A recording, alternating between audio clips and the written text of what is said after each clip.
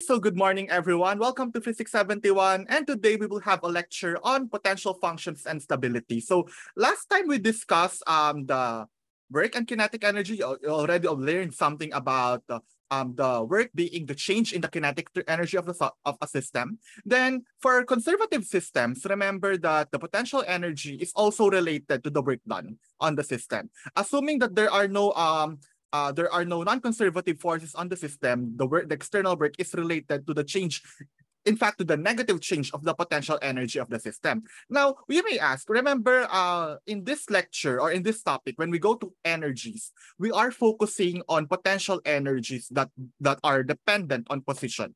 For example, your gravitational potential energy is dependent on ycm. So in that case, the height from the surface of the earth, for example. Or in that case, for example, your elastic potential energy is also dependent on the displacement from the equilibrium position. In that case, the question now is the force exerted on a particle and is the potential energy due to that particle, are they the same?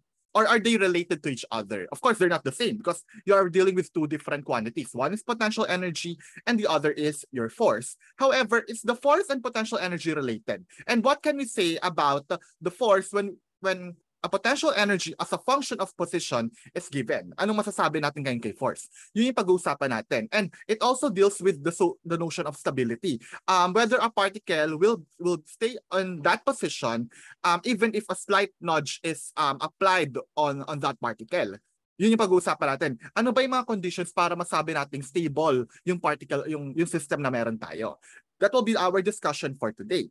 Okay, so here is an outline of this discussion. So first, we will be discussing force and potential energy. And then second, we will discuss energy diagrams. Dalawa lang yung problems natin ngayon, pero mahaba silang problems. But these are really illustrative examples on how powerful how powerful potential energy diagrams and how useful they can be when analyzing systems.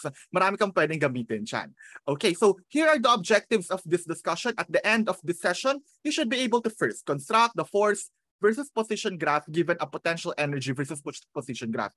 This is reminiscent of our graphical analysis in the previous exam or in the previous assessment of coverage. So kung naalala nyo yung graphical analysis niyo sa 1D, babalikan natin yan with some extra steps. Okay, kung naalala niyo si velocity time from position time, babalikan natin yan with extra steps. Yun yung pag-uusapan natin. So that's the first objective of this session. The second one is to predict the direction of a conservative force based on a monotonic potential energy function. So saan ba papunta yung particle? Saan ba papunta yung force ng particle?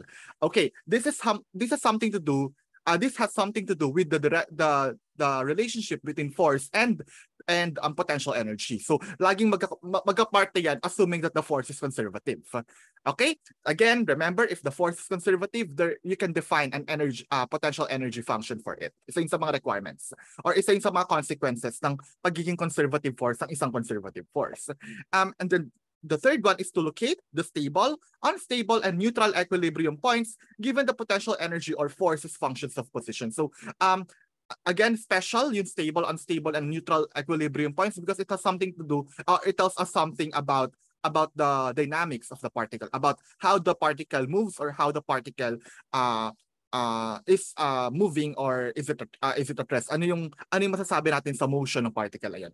Marami kang pwedeng makuhang knowledge about these points, including that so-called turning point. Yan, pag-uusapan natin as we go along. So may questions ba, guys? May mga tanong ba?